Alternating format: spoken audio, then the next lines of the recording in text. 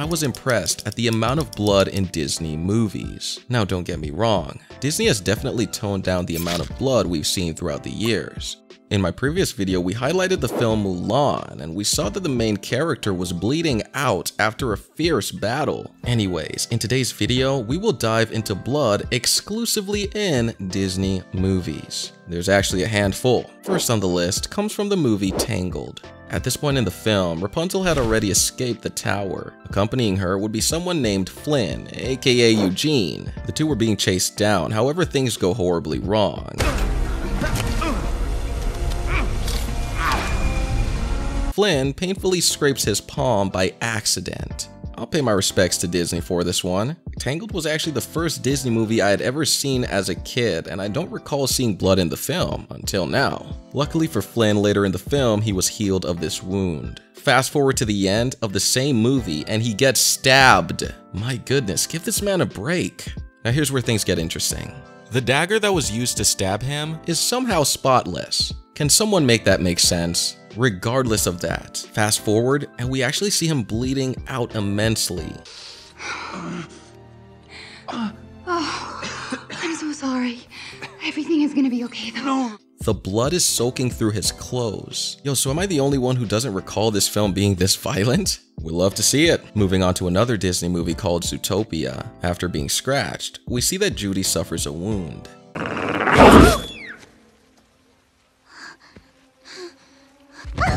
I want you to remember this moment. This is very detailed. If you zoom in, you can actually see the marks left from that scratch. Look guys, I actually take back what I said in my previous video. This is actually graphic. Also, near the end of the film, we see Judy run to escape a troublesome situation. However, she actually ended up scraping her leg in the process. Carrots! Ah. I got you. The blood is terrifying. I now realize that the writers of Zootopia weren't afraid to hurt their main character. She suffers quite a lot throughout this movie. Judy was a character who just wanted to make society a better place, yet she's suffering so much. Now it's obvious to me that Disney toned down this movie. Guys, this is the animal kingdom we're talking about. I'm just thankful that we got something shown. You have to remember that every movie has a deleted scene, and Zootopia has a lot of them. One could only assume that they took out scenes that featured a lot more blood. Regardless of this though, I think this was a solid film. Moving on to the movie Encanto, Mirabel accidentally cuts her palm, similar to that scene we saw earlier with Flynn. Although this is a minor wound, I still feel bad for Mirabel. I truly believe she is one of the most underrated characters in existence. She's so humble and has a kind heart that many people overlook her and think she's just boring. Unfortunately, oftentimes in life, nice people are taken for granted until the very end, but it does suck to see Mirabel hurt like this. I'm serious, I really like this character, and I wish people gave her the recognition that she deserves. But I do wonder if Flynn and Mirabel getting hurt like this is a coincidence or intentional. It's really hard for something to be a coincidence in a movie like this. Take for instance this scene from Wish. Did they seriously reuse the exact same pose again? You can even see the birds. Now I'm not saying this is a problem, I'm just stating that I noticed this immediately because remember, Tangled was one of the first movies I've ever seen in my life. Literally. So I vividly remember Rapunzel doing this same thing. Maybe we're just at the point where everything has been done before, or this is simply a reference, who knows? Time will tell. Next up on the list comes from Hercules. During a tough battle with the Cyclops, he's brutally beaten.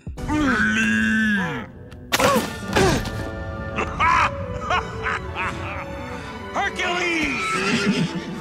He's so badly injured that blood pours out from his mouth. God, I just love these classics. I love the blood.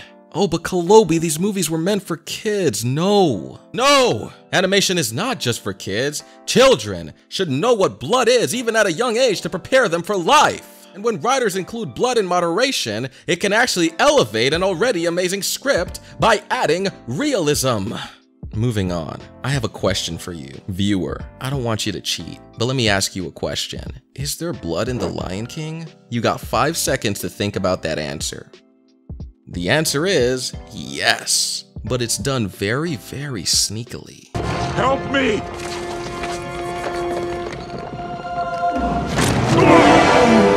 See, if you blinked at the wrong time, you probably missed it. In fact, I'm going to have to slow this down using the power of computer technology just for your eyes to get a glimpse of that blood.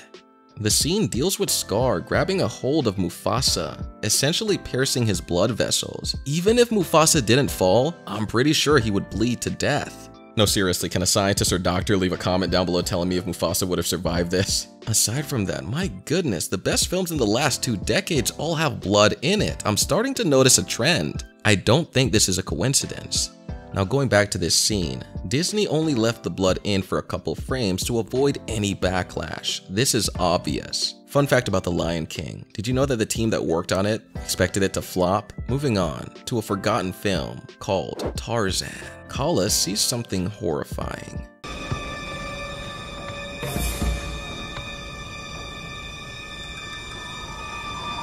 Stains of blood. Murder. A chilling sight. How many of you guys remember seeing this back in the day?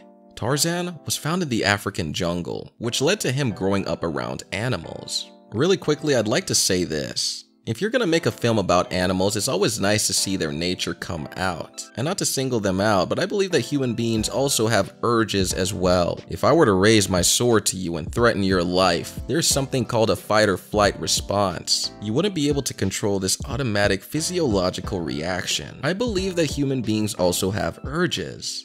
Anyways, that was just my 2 cents. For those of you alerting me to the fact that there was more blood in Disney movies that I missed, I apologize for that. However, this got me thinking. I find it really strange that I wasn't able to remember that there was blood in some of my favorite animated movies. That's pretty wild. Also, I noticed that half my fan base had trouble remembering if there was blood in Zootopia or not. This made me think about the concept of the Mandela effect. After getting a couple comments on that video, I had to double check and double down on the research. For those of you who don't know, the Mandela effect is where people collectively misremember events, historical facts, or any other famous pop culture moments. Another side of this is that we live in alternate realities where one person lived in a reality where there was no blood in Tangled or Zootopia, and another person lives in a different reality where there was blood in the movies and they remember it vividly. See, this doesn't just affect me. I noticed about half the people, even long-term fans, mega fans, had trouble remembering if there was blood in these films or not.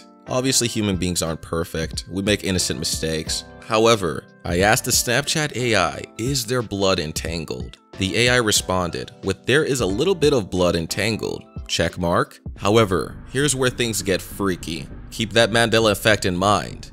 I asked the AI, is there blood in Zootopia? And the AI responded, there is no blood in Zootopia, despite the movie actually having blood. What in the world is going on here? I need a philosopher to explain this. This is pretty wild. Anyways, we are at the end of the video. Thank you guys so much for watching. Please consider subscribing to this channel and becoming a channel member. You get awesome perks. You even get access to the private Discord. In conclusion, blood needs to be shown in animated movies. I read some of your magnificent comments on my last video, and I even saw that some of you guys are aspiring writers as well. Well, geez, I'm proud of you. You realize the magnitude of adding realism to your work, having a balance, not going over the top, while still respecting that animation can target any demographic.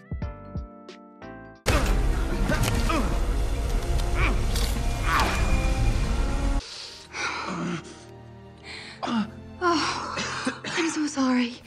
Everything is gonna be okay, though. No.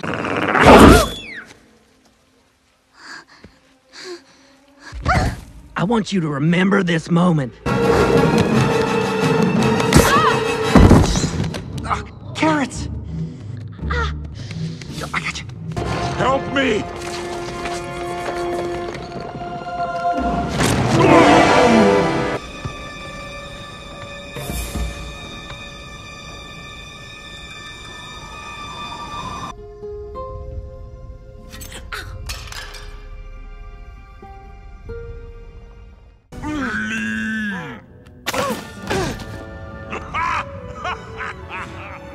Hercules!